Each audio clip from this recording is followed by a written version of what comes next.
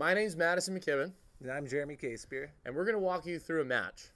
Back in 2018, Riley and I played Casebeer and Fonoimoana on Friday in Hermosa Beach. It was a first round of the losers. Third match of the day. Third match of the day that he likes to say. And so we're going to walk you through the third and final set. I can't believe we went to 3. Should have got done in 2, but should have been.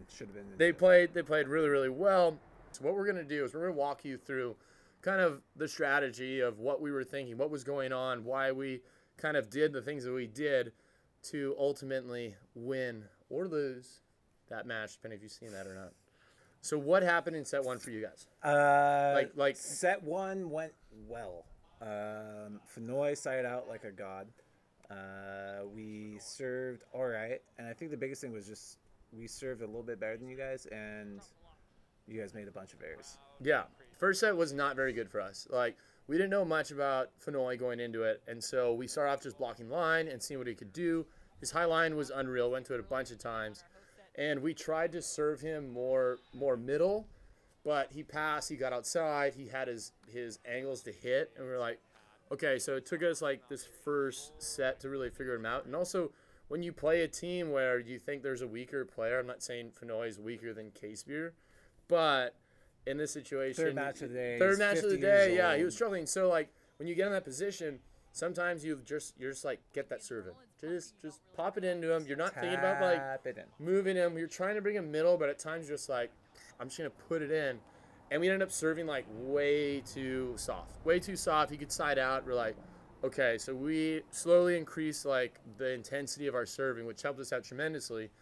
Let's get to this third set, and we'll tell you the adjustments we made to hopefully win. I'm actually so excited about this. Well, I think we've talked about it so many times already in this match, and that's the chess game that's happening with the attack from Riley McKibbin. Is he going to go with that wrist away, or is he going to find success down the line, and how fast can he figure that out? And I've got this strong belief that if you ever get 2 block touches in a single point, you never get the third. You never get the third. Never. So why don't you just drop? That's a good question. I probably should have. All right, so right here, like they put over a free ball. I see them both coming back, getting into defensive position. And so for me, when I see that, I pass it kind of low and I run quick to the pin because for one, it's hard for the blocker to get there, especially in Hermosa sand. And then for the defender, if they're running anything, they're not set. So they're going to commit early to one thing or the other, which will open up more options for me. But that's my preference. A lot of people just go high, you know, higher set, more consistency. But that's what you're seeing a lot of the international teams do too. But it's interesting because in the Hermosa sand, it's kind of risk reward. On a free ball in system, like it's golden, but I've definitely had times where I forced it out of system, you know? Yeah. And in the deep sand, you kind of slow yourself down. Yeah, it's basically like a low margin or a high margin of risk. Sure. Because the set needs to be there. Like that. Yeah. So this is what it looks like when you're uncomfortable on your opposite side setting. Go up low and go up second, press late. Yeah, you never would have touched the ball. I'd have been right over the top of you. I usually won them. Just that out there. Double contact called there. Fonoimoana has a perfect pass. I come in a little early. Oh, you were early in there. I was early to the set, which is something I didn't start thinking about until, I don't know, the last year or 2 playing. But you can also be, just like you can be early to hit, you can be early to set. So I was like kind of in there already waiting and just not really knowing the spacing on the right. I think when you're there and you're just waiting for the set, you just have no momentum. You have to like regenerate that momentum to set the ball. It's just awkward. There's no timing. I mean, you talk about like you being too early. Like I like looking at Fonoimoana in this, and just looking at his footwork. Like pass, get back, wait. Oh, he's on point, dude. It was gnarly. Like his footwork and the way he gets out and makes angles for himself is like something that most people should watch. And if you watch a lot more of his stuff, he did a really good job today. Out on the sand, showed off a little bit, played a fun game. Oh yeah, I can't wait for that to come out. Another nice defensive move. McKibbin's battling. What a play. Okay, let's go. Had the two best covers of his life. I'm good at that. I think we said this before, but first set we were just serving easy. We just wanted to serve Fonoimoana. Yeah, and like I can't tell you how many times that's like gotten us into trouble, even with teams that we should beat. Like this is a good team, but like when you play guys, you're like, oh, I should beat this guy. You just lollipop serves. And so finally we start being aggressive more at Fonoy. And this swing, I don't think he's hit a single ball line. We're starting to run 4s on him. And which I guess jumping around a lot more. Yeah, running. Well, we were keeping it traditional. I was blocking line and like letting him hit past me, and like that wasn't really working. So like this set, we finally switched things up, and we started running a lot more 4s. And like when you run a 4 and a guy just like turns and crushes line, you're like, oh my gosh, like how much vision does this guy? How much vision does this guy have? So Riley makes a phenomenal dig.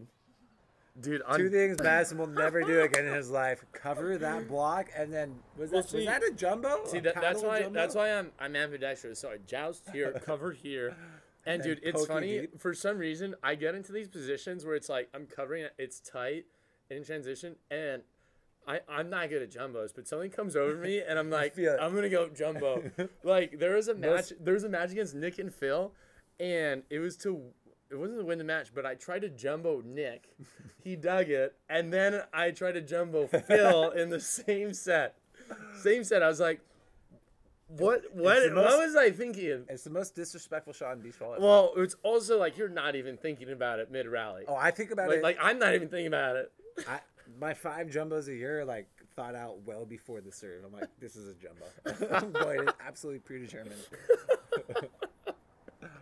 Okay, we watched the second game. Tell me a little bit why serving from the middle. So this match, I moved around quite a bit. I started in the middle, and from there, it's nice because if you're going from the middle, the shortest distance the ball has to travel is to the middle. So that means it gets on the server's fastest, and that's the hubby wife play, which causes a lot of disruption.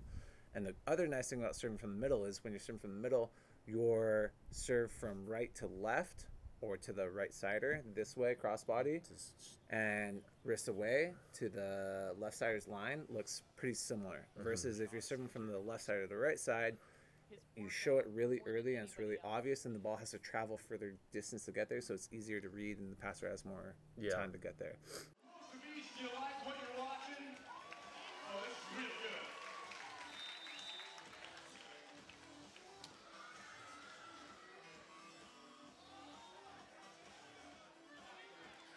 Casebeer picks up another.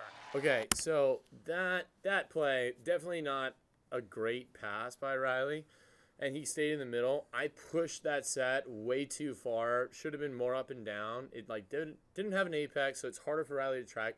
It drifted out. He didn't get his feet there, and I mean it was a well-formed block by Casebeer, especially where like the set was and where Riley's approach was. Like no, he started here and the set went out.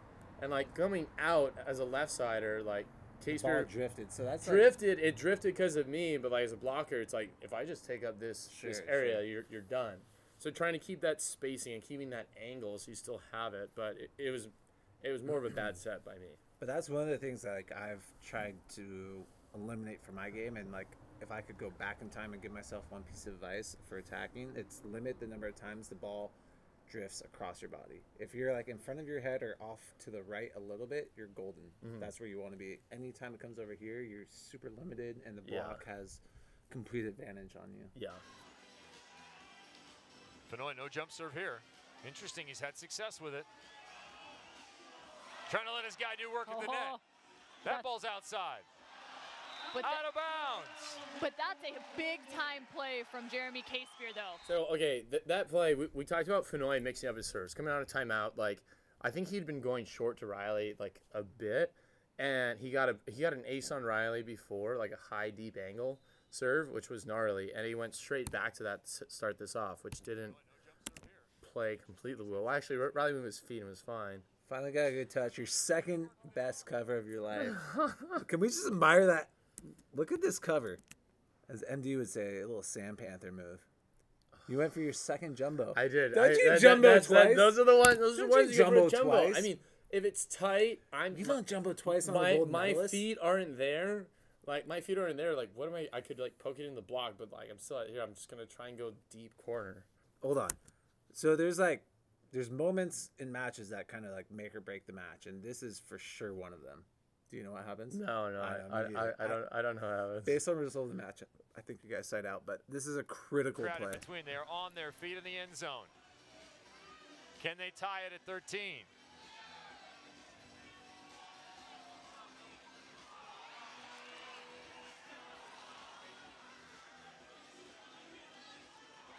Fonoy in a perfect spot.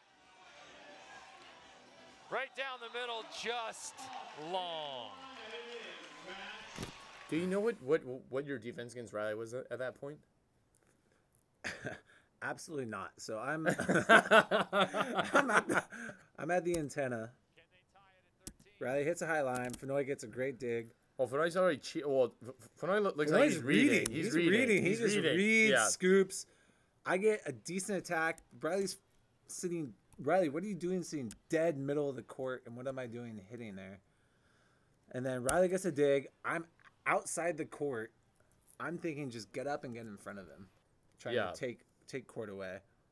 Oh, you do your little I do my little shake and bake.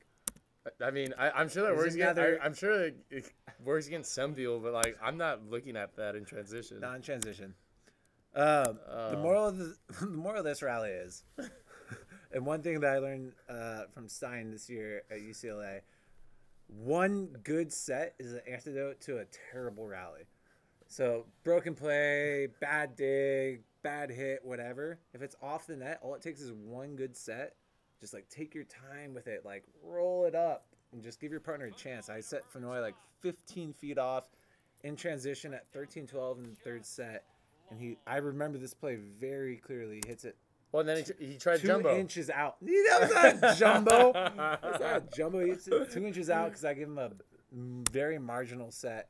You know who's getting served here. We were happy. Riley will serve Fonoy. No, he will not. Oh! He goes for it, and Casebeer pops it for the winner. One hand. No way. That's why you're here on a Friday. No way. Ridiculous. So I saw Riley looking down the middle this early, and I was like, "No way you did." There's no way. I knew it was coming. I'm like, I'm not gonna go 2. Just that's such bullshit. Just right there. That's all I need. Okay, so yeah, all right. Riley lines up, phenomenal serve, and like, okay, for one, I wasn't exactly ready for like a bullet overpass by Casebeer, but I'm also, to my defense, like it came over so fast. Like I've been in that situation. It comes over so fast, you risk like spraying it, and I'm not sure at this point. I'm not sure at this point if this rule was allowed where you can go up with overpasses and push it, which would have been a lot easier. Maybe it was, but I was. I just gotten comfortable with it. It makes overpassing like a lot easier. But like when a ball's coming fast, my arm isn't super fast, so I'm not like, oh, boom. I'm like, oh shit. Well, like, especially if it's back behind you too. Like, yeah, I've had that where I'm serving. There's an overpass. I'm running it up. I've literally missed the ball because if the ball's behind you, you don't want to hit it. Like there's. And so that one was frustrating because it was coming so fast. I thought Riley would be there for it, seeing it over. Of course, he thought I was gonna hit it. And like, I will say, like, during the freeze, your mindset completely changes. Sure. And so like, if there's something that's gonna just infest itself during like this time of like critical focus and like determination and grit, this was not the way that you wanted to deal with the first side out. During the freeze, you're like, Riley's pissed at me because we could have ended this match. So I was like, oh, I hope this doesn't like completely mess. Yes, completely shift. And it had the potential to do it. To happen. Look at this huge grin. Riley's about to pump the ball. Riley drop kicks it to the sideline, turns around, and goes back. I mean, understandably so. I mean, would you have been ready for that? Sure.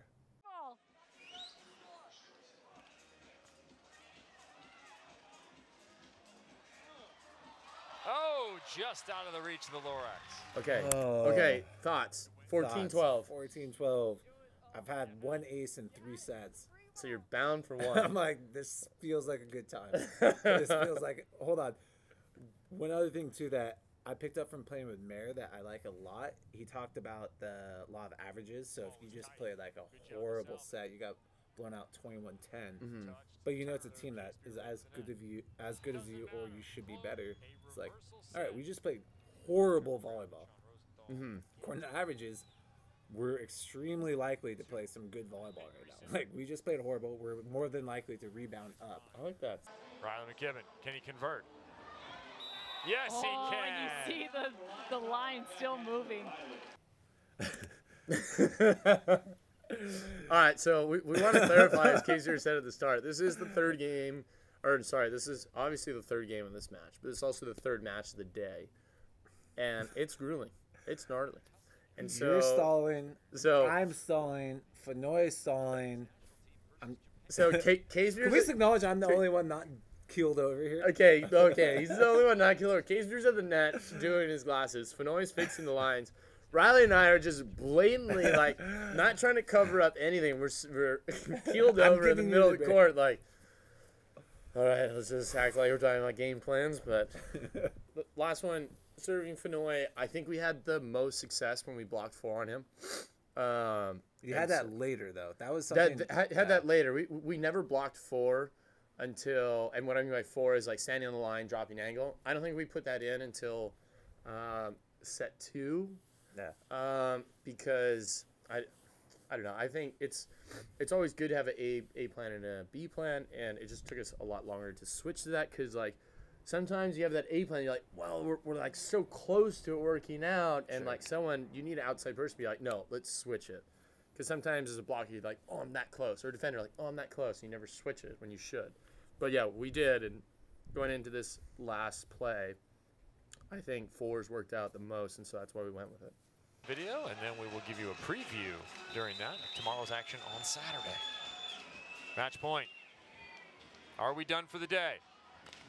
Yes, we are. 7 blocks for Maddison McKibbin, none bigger than that one.